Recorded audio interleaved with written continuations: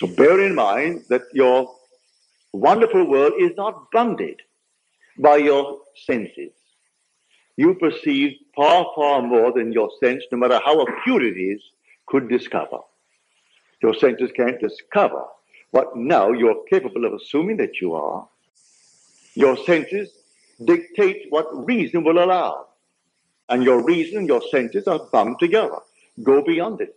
For what you now know from experience, what you know from the past, will not be what you will know when you know more than you now know. But having done it and proven it, I know more than I did when I was bounded by my senses. When I couldn't get out of a certain island on time to meet a commitment in Milwaukee, I knew what I did in the army. I simply applied the identical thing, and I got out. When there was a long, long waiting list, thousands waiting for all the islands, and only 2 little ships, not big ships, 2 small little ships, one carrying not more than 60-odd passengers, and one carrying 120, and thousands waiting, and they only came once a month into the island. One every 32 days, and one every 3.5 weeks. How long would it take to get them all out?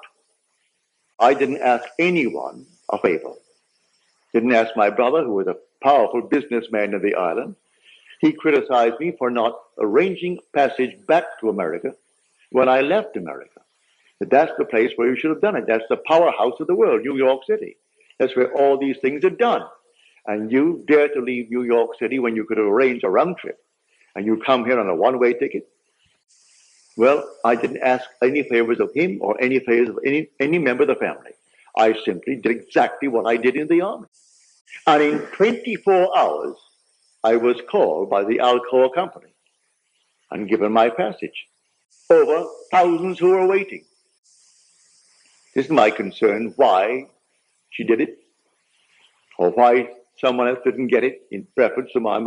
My name was down at the very bottom. I wasn't at the top. I'm at the bottom of the list.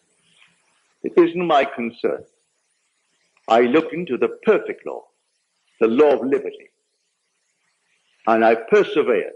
I sat in a chair in my hotel room, and there I sat in the chair, and as soon I am next to the boat, I'm climbing up the gangplank. That's before we had a deep water harbor.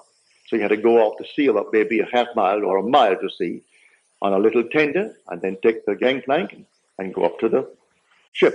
So I felt myself bobbing as you would on the ocean, and then moving up the gangplank. I could smell the rawness of the sea. Got up to the top. My mind wandered. I brought it back down again and did it all over again.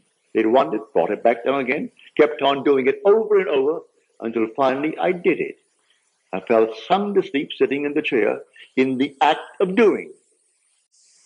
Next day, Alcoa calls me and gives me my passage for my wife and my little girl.